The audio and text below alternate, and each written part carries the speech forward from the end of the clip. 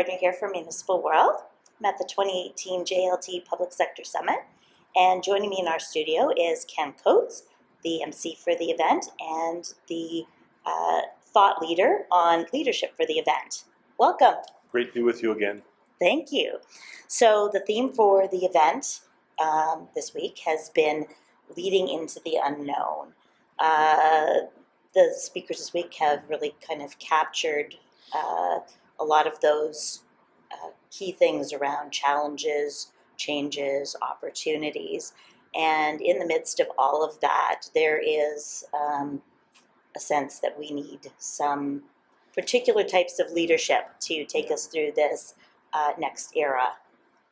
Yeah, we do actually. I mean, these are really troubling times. They're exciting. There's times when you're watching things change with new technologies and new social realities, global competition. It gets really exciting and things are on the table and we're competing all the time. But boy, does it ever require a different kind of leader. There's way more scrutiny through social media from the public at large. People are quite intolerant of things that they don't agree with, and so you get very vicious and critical sort of commentary on different kinds of Twitter feeds and things of that sort. There's an immediacy. Everybody knows about something bad that's happened. They know about it 30 seconds after it's happened. And you have this sort of crisis management kind of scenario. You have these incredible changes in technology which can bring about some wonderful shifts in services. For government services, for example, we can do better than we did before. However, when you do that, you're often displacing jobs. So you're using digital systems to replace human systems. So it's cheaper, it's faster, it's even better, but now your community has fewer employees. It's bad enough when that happens at the municipal level. What happens with an industry? When you had 1,000 workers, now you have 150 because you have robotics taking over. So we don't know where this technology goes. We're very bad at anticipating what impact it will have. When social media came into existence, people thought it was a great way for teenage girls to talk to each other, and they could actually communicate and share stories and things like that. All of a sudden you realize it's manipulating political processes, and you've got people who are trolling after politicians and attacking them endlessly, going after municipal officials and criticizing their kind of work. And then we have the much larger level sort of issues. Everybody has to be an expert in climate change. Everybody has to start figuring out what's going to occur with the growth of China as a major economic power, with India coming in very shortly behind. We have to worry about the whole impact of immigration, which is on a global scale, reshaping societies. So there's a bunch of us of my generation who look back and think, I remember when municipal government was fairly easy. It was about potholes and water services and garbage disposal, and it was about making sure the swimming pool was operating and the library was open. It was a pretty straightforward job. Not anymore. More complex Not anymore. Today. Way more isn't complex. It? Yeah. So, what kind of leadership qualities are we looking for people to bring to help us through this next period? So, the leader of tomorrow has to be superb in everything. And nobody's really superb in everything. I think a couple of things they really need. They need competence. We really need people who deliver. They have to decide on what the project is, what the priority happens to be, and they have to implement it and bring it to a quick resolution. We need that competence. We need calmness. When you're going to have forces coming at you from all different angles, you can't have people who panic easily. They have to be folks who can sort of look at the 14 things on the table and decide which 2 are going to get dealt with this week and which ones will be pushed down the road a little bit as they go forward. They have to be future thinkers. So you cannot plan for 6 months from now or even a year from now. People have to be planning for 10 and 20 years sort of down the line. Because if you don't, you're going to start making bad investments and poor investments sort of right now. So really strategic thinking about what's happening out there. Very strategic thinking and recognizing the fact that nobody knows what's going to happen. So strategic thinking used to be, we know what the likely outcomes of A, B, and C are, so let's plan for A, B, and C. Nowadays, you plan for A, B, and C, but you have D, E, F, and G coming in completely from outer space and changing the dynamics really quickly. So there's a certain amount of sort of adjusting on the fly and sort of being innovative and sort of flexible. But I think perhaps the most important thing of leadership is they have to be engaged with all their constituents. And this is talking about municipal officers as well as politicians. They have to be a presence in their community. People have to trust them. They have to have confidence in their competence. They have to sort of just have this sense that things are in good hands. And when you have that, and it's actually much easier to get in a small town where You'll see you at the grocery store. Kids go to play in the same soccer team. When you have that kind of local contact, it's actually much easier to have those kind of relationships. Harder in a big city, but not impossible. Not impossible. And the interesting thing that I worry about is that because the changes are so complex and multifaceted and all this kind of stuff, then we have to realize that everybody's going to want the same small pool of leaders. And you're going to have intense competition for somebody who's really good. Yeah. They're going to be under pressure to leave. In the private sector, the public sector, federal, provincial relations, all this kind of stuff, there's a finite number of people who really get this stuff. And they're going to be in high demand. Do you think that's what we're seeing with our senior level administrators in municipalities already? Because we see a lot of transition, folks moving around, and kind of this war on talent. I think we're already seeing it in the top levels of local government. We're seeing a tremendous amount of turnover. One of the interesting things about it, I think it's really fascinating, is the fact that people in Ontario know who's good in Alberta. People in British Columbia hear about who's really good in Nova Scotia. Why?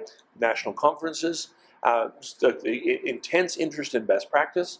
So if a community does a really good job on relationships with Indigenous peoples, there are some communities that have done extremely, extremely well. And in a city manager or somebody in that file in municipal government gets a reputation for doing this. So a community discovers that somebody in Alberta has done a really good job with this, and you're in Ontario, you've got a First Nation community close at hand, you know exactly who to go for. And you probably have met them at a conference, met them at a meeting, worked with them on a national or provincial committee. So people actually know each other much better than before. And it's much easier to figure out exactly who you need. And the other side is that organizations, municipalities in this case, know that buying expertise is a much faster solution than growing it themselves. Growing it themselves is a better way to go.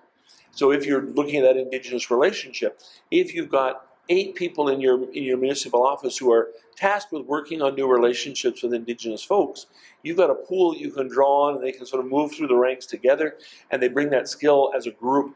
Right. If you're always looking for the person to come in and parachute in, what you're doing is you're trading specific talent in one particular area for the huge benefits of local knowledge and local contacts. And so what I think is oftentimes it's good for everybody to have turnover, good for everybody to bring in folks from other jurisdictions and what have you. Growing from within is still by far and away the best way to go. And there is evidence now that shows that those leaders who have experience with your community, with your organization, bring a lot of intuition and insights that are difficult to replicate. And we put way too little emphasis on that. You know, local knowledge means something. Having credibility with local people really helps an awful lot. I've been in many situations at municipal level and provincial level where, you got a crisis brewing, and somebody comes in from the side from a municipal office, and as soon as the folks see that individual and think, okay, Mary's here, things are going to be okay. And if the person coming in is, who's that? Well, that's the new person we hired, a gunslinger we hired from Ottawa, right? They may be fabulous, and they may be fabulous over time, but there's no question whatsoever that knowing the people in the community, having that local knowledge, having the corporate memory of what happened before and what, people will often react negatively to a new idea because something like it was tried 15 years before. You need a balance of those things. I think right now we're too much oriented on a single issue.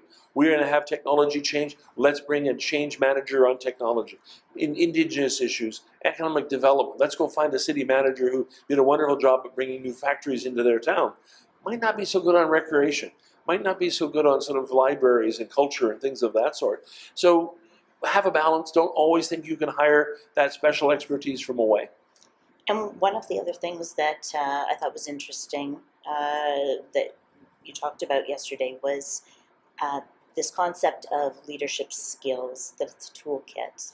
And they're tools that can be used for good or for evil. And so we need to have some critical thinking around this. I think we do. I mean, I'm very much of the mind, if you actually look at history, you will discover that some of our most successful leaders with the greatest leadership skills by far were megalomaniacs. They were evil people.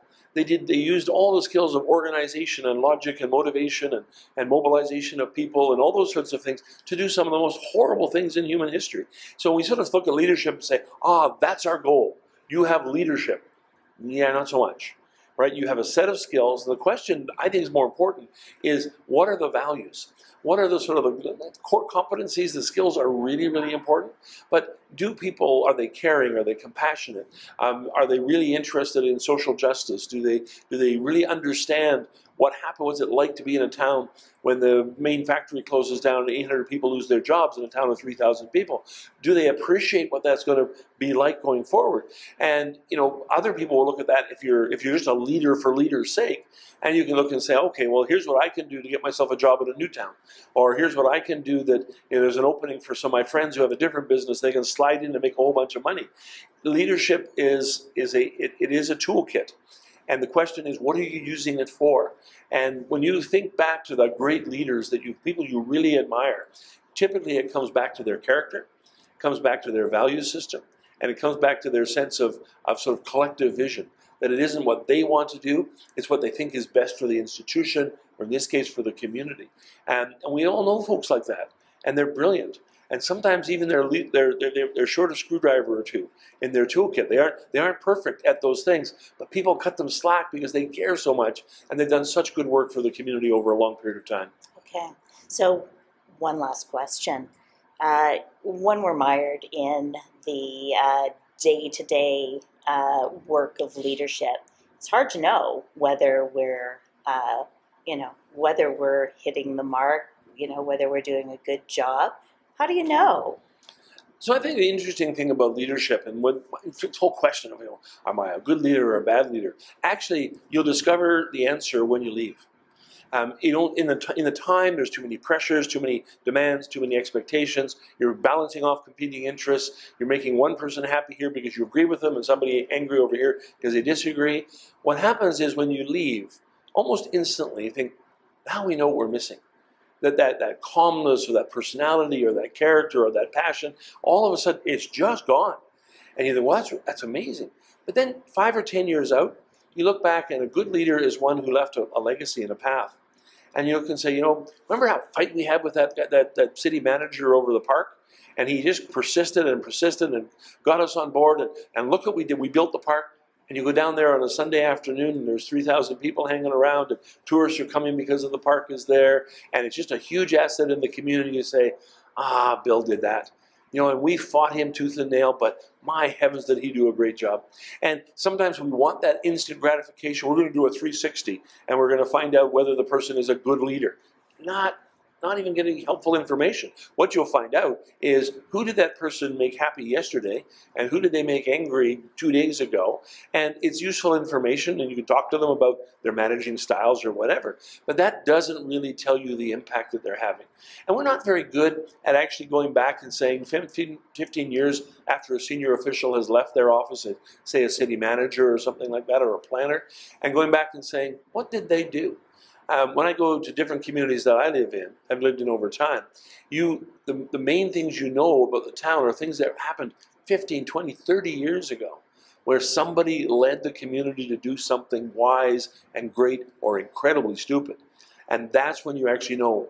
So some people you think were great leaders, 15 years down the line, you think, we're still picking up their mess. It's left a lasting impact for good or otherwise. Absolutely. And that's how you know. Absolutely. And I think, for leaders themselves, don't expect the accolades and the huge celebrations. You might get a gold watch at the time you retire, but just sit there and watch your community as time goes on. And you look back and you think, yeah, those battles, I remember how terrible they were. We all have those things where you think, I'm just going to give up. I'm not going to do this anymore. And you look back and think, I did that. I was a huge part of that. I played a role in that. And that's where you get your real satisfaction from later in life. That's fantastic. Thank you so much for coming and sharing your insights. Really appreciate it. It's been a pleasure to be here at the event and listening to all the great insights. Always delighted to be with you. Take care. Thank you. I'm Susan Gardner from Municipal World. We share your stories.